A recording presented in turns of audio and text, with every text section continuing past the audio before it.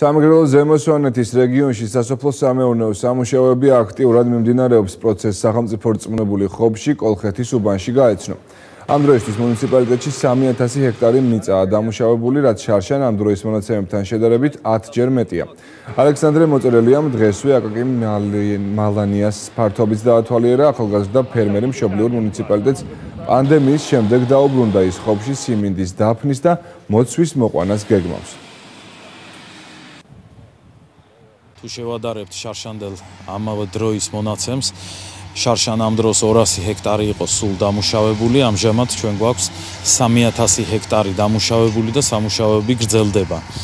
ერთადერთი პრობლემა, რაც რჩება და აუცილებლად მოსაგვარებელია, ეს არის სასოფლო-სამეურნეო ტექნიკის დამატება, რაზეც რა თქმა უნდა სოფლის-მეურნეობის სამინისტრო მუშაობს. ხობის მუნიციპალიტეტში აქტიურად მიმდინარეობს სასოფლო-სამეურნეო სავარგულების დამუშავება.